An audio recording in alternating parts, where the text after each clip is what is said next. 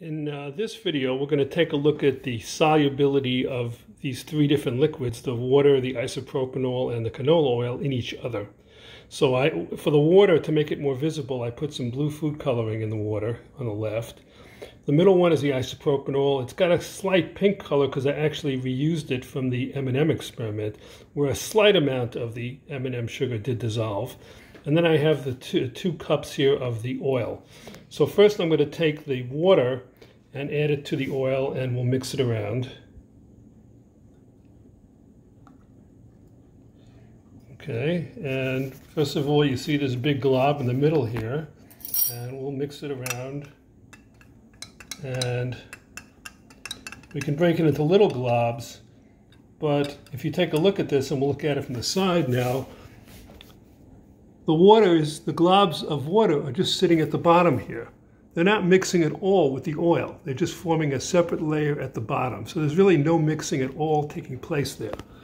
Okay, let's add the isopropanol to the other oil.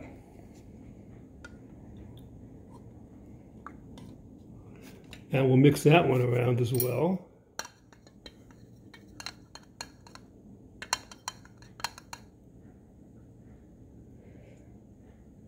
Now here, the isopropanol actually is a little bit lighter than the oil, so it floats on the surface.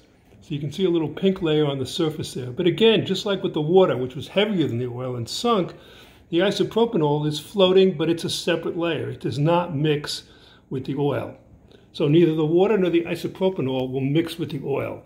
Well, let's take the isopropanol and now mix it with the water.